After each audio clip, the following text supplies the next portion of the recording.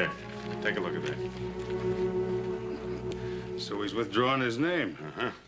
Seems like you've already begun to reach him. Yes, sir. Things are beginning to fall right into line.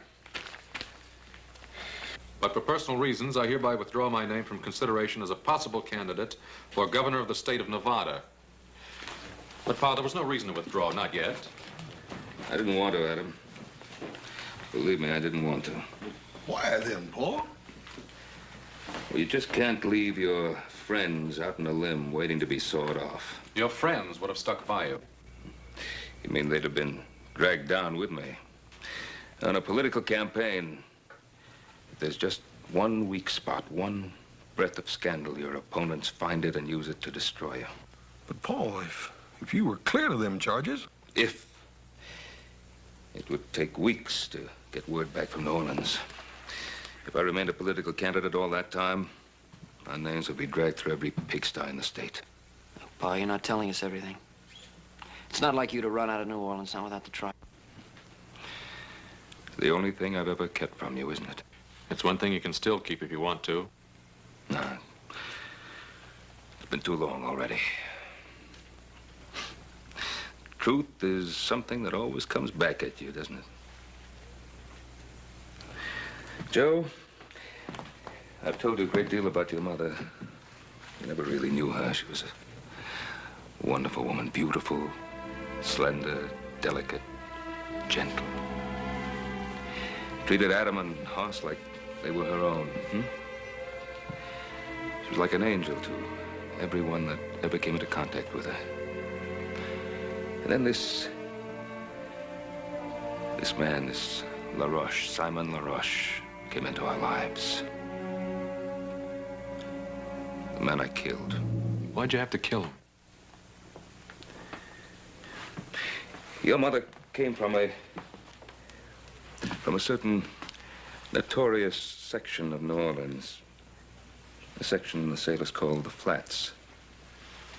Well, what difference does it make where she came from? No difference, not to me. But to a man like LaRoche, it presented an opportunity to cash in on her past by threatening to destroy her reputation. Threatening her with what? He blackmailed her to keep her past a secret. To keep what secret? Joe, What secret? Joseph, I don't... To keep what secret? What your mother did or did not do before I met her is of no importance. I loved her, and I married her. She was a wonderful person. But your mother was afraid of scandal. Not for her sake, but for mine, for Hoss's and Adam's.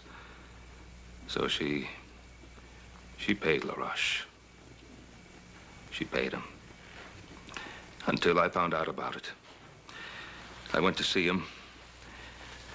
We talked, got into an argument, a fight. He pulled a knife, and I killed him. In self-defense, but I killed him. I felt I couldn't stand trial because then everything that your mother wanted to forget would have come out.